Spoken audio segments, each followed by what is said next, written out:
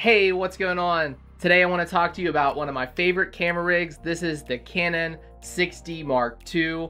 This camera is really great for vlogging. It has the flippy screen so you can see what you're recording yourself. The camera also has incredible autofocus. The lens that I use with the camera is the 16-35 2.8.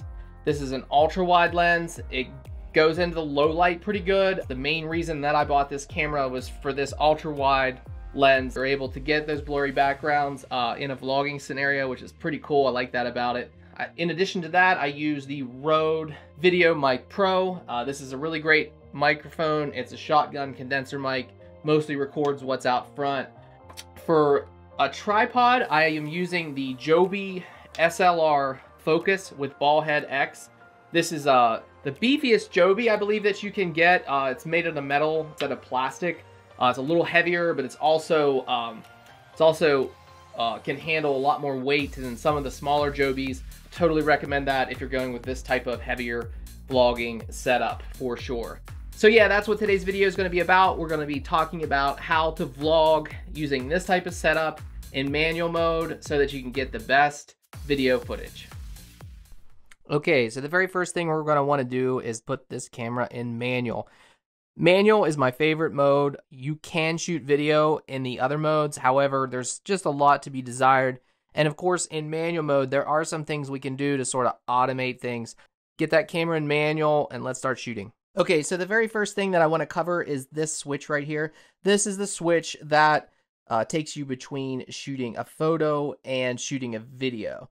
Now, one of the cool things about the 6D Mark II is it will preserve these settings for each. Like for example, my shutter speed, aperture, and my ISO settings are independent on each of these switches. And that's actually really nice. For example, if you're out shooting a video and you need to take a quick photo, it'll keep those settings independent of each other, and it's really quite nice. The next thing I want to cover is the info button. So the info button sort of cycles between different views that you'll see here on the display. The very first view is sort of like a framing display. It kind of gets everything out of the way so that you can see what you're framing. Very useful to have.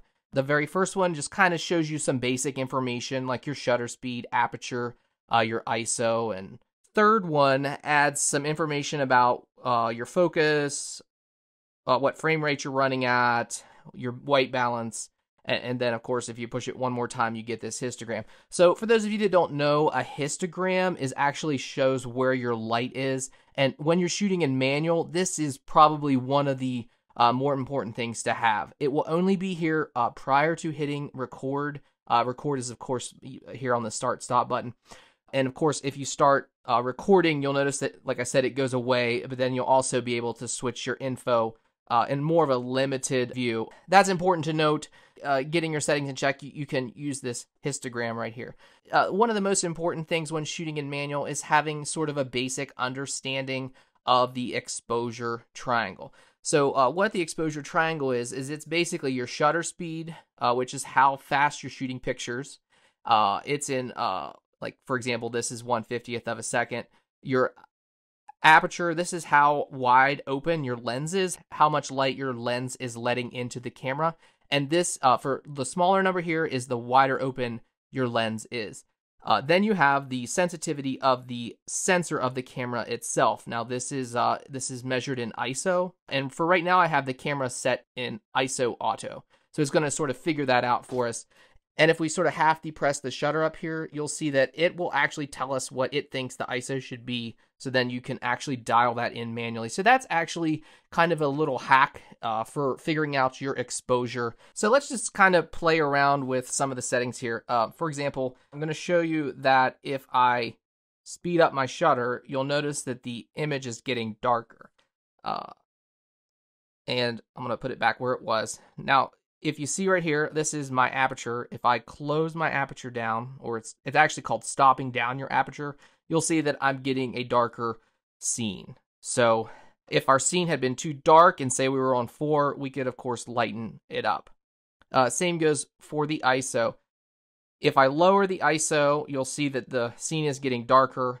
If I increase the ISO, it will brighten up my scene. Now, of course, you can see here in the histogram that all my light is sort of peaking over here on the right side. And what that means is that, my image is overexposed. I don't want my light to peak off on either side, either this side or this side. This is if the image had been underexposed. So, for example, let's go ahead and speed our shutter up some really high speed. Now you're going to see that all the light is over here peaking on this side. So we don't want that as well. So you might wonder, why is the exposure triangle important? Well, it's important because it allows you to get the most out of your shot. For example, if you are wide open, you're going to have the best low light, and you're also going to have the best depth of field, meaning that you're going to be able to get blurry backgrounds. So I do want to mention that this is a full frame camera, and one of the things that you're going to run into with this type of lens when you go outdoors on a bright sunny day, or even a day where there's a lot of snow on the ground and it's super bright outside, you're not going to be able to keep your aperture wide open and do cinematography. It's just not going to work because there's going to be too much light, and the camera is good in the dark.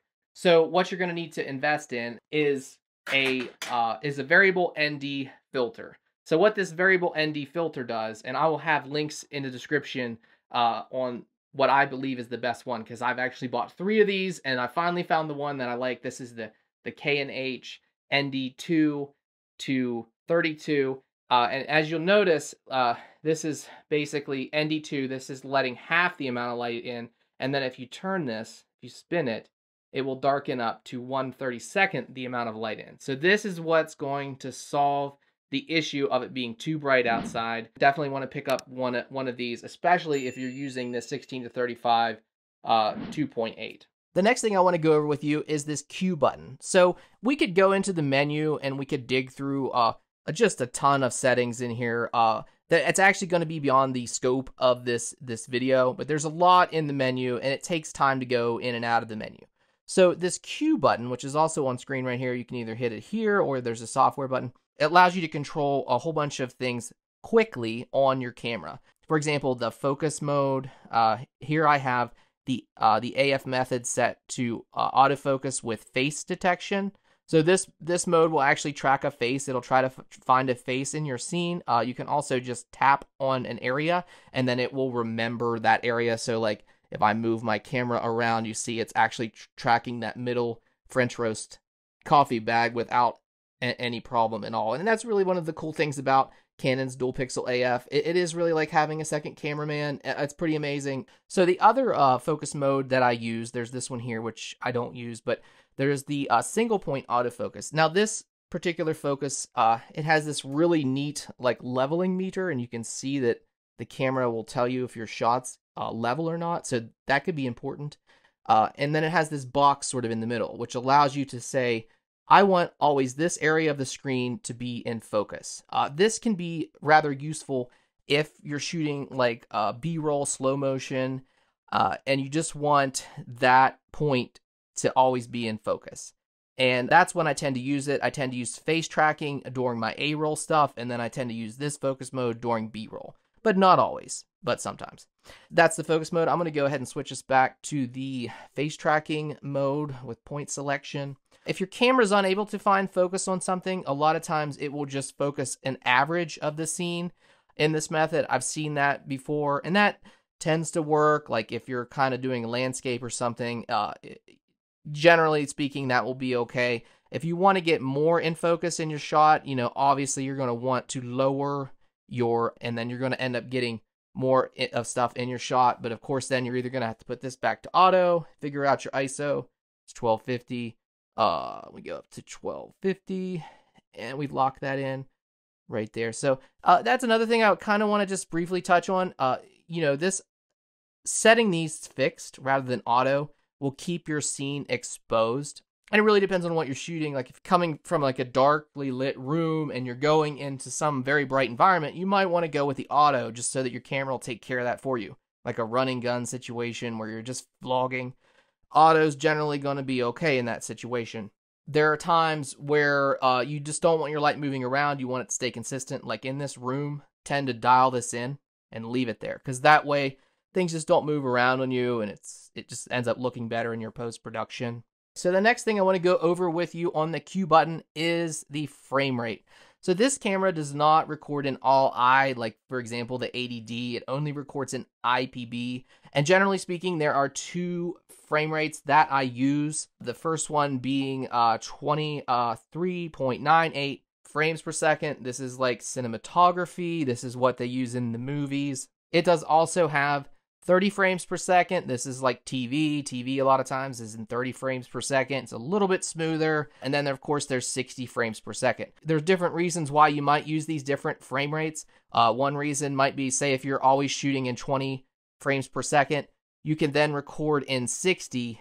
And then when you're recording in 60, you can slow this down in your post-production to achieve slow motion. Some people I've seen just record in 60 all the time, just for the sole purpose of they want their footage to look smooth. Like, say you're a gaming channel, your gaming footage is always 60 frames per second, so why not record yourself in 60 frames per second? There's different philosophies behind that. I like to go with a 24 frames per second, and then I use 60 for my slow motion stuff. It's just the type of things I do, vlogs and whatnot. I like the 24 frames per second look. And it also depends on your country too. Like if you're in a PAL country, like from Europe or something, you're going to have different frame rates. You're going to have like 25 and 50 on this camera.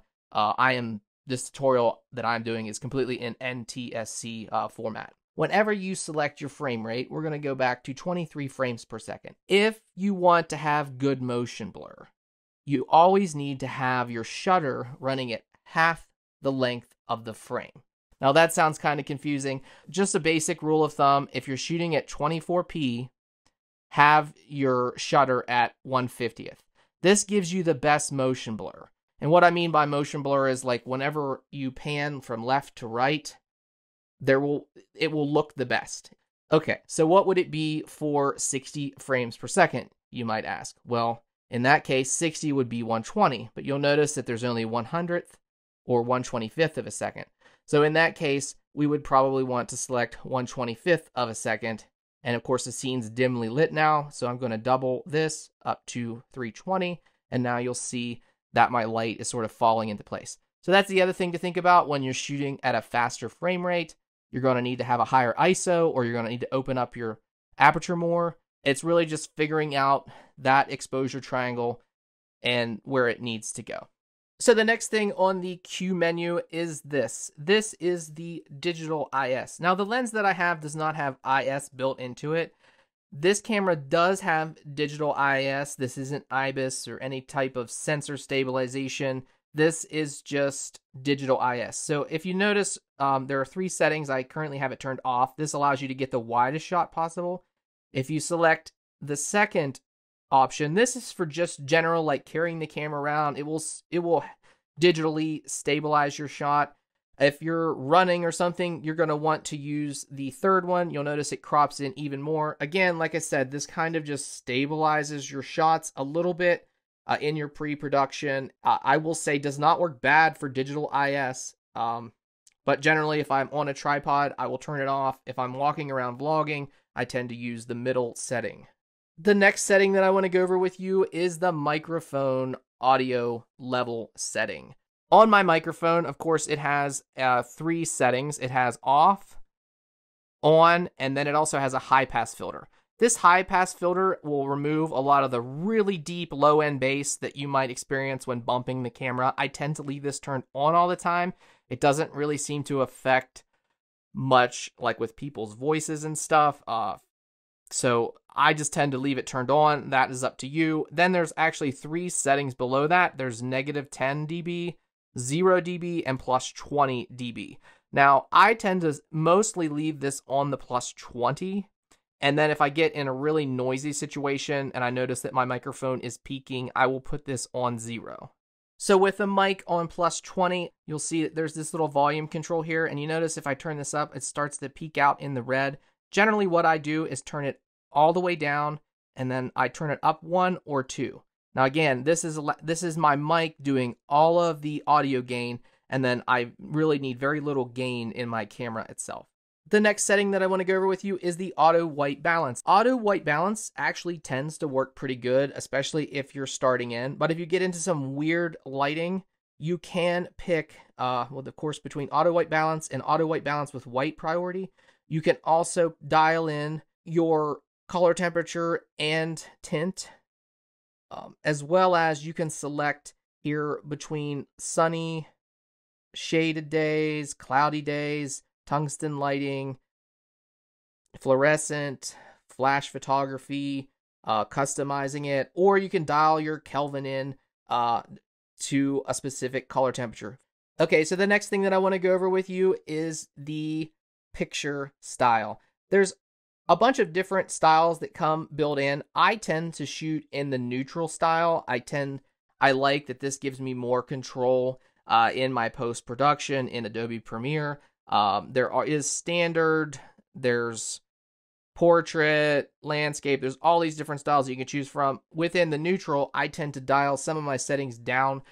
For one, the sharpness strength, I tend to dial all the way down to 0. I then add sharpening back in my post-production. I found what works really well on this camera is to have your contrast all the way down. This will give you the greatest dynamic range in your post-production. It's going to lift those shadows and drop the highlights so that you get the largest dynamic range from your camera. And of course, that will be great when you're editing. So that's it for the Q menu. As a little bonus material, one of the things that I just recently learned about, if you dial your settings in for 24p, again, this is 24 frames per second, 1/50th, 2.8, and I'm going to set my ISO to auto, and I go into menu, I can go over to the third tab, which with the little wrench and number 5, and then hit custom shooting mode. One of the cool things about this can actually register those settings to shooting mode C1 and say okay. Then I can go back, all the way back to my live shooting mode. I can hit Q, I can select 60 frames per second, bring this up to 125, 1/25th of a second. Again, putting my ISO to auto. Then I can go into menu and hit custom shooting mode. I can register settings and put these on setting C2. So what this has done is it has put those settings on the C1 and C2 up here on the dial. So you can see here I'm in C1. I'm going to switch to C2. See my frame rate has changed from 60 to 125. And then of course I can switch back to 24 and 1/50th. Really useful, nice for switching between A-roll and B-roll type of stuff. And of course, you can dial in your ISO each time if you need it. Otherwise, you can just leave this in auto. All right, guys, that's pretty much it. Don't forget, there's links down in the description. If you have any questions, feel free to leave me a comment. I will try to answer those as quickly as possible. I hope that this video has been helpful to you. I love shooting in manual. It just adds a lot more ability to what I'm doing, and it's a lot of fun. So that's going to be it for this one. I guess I will see you guys in the next one.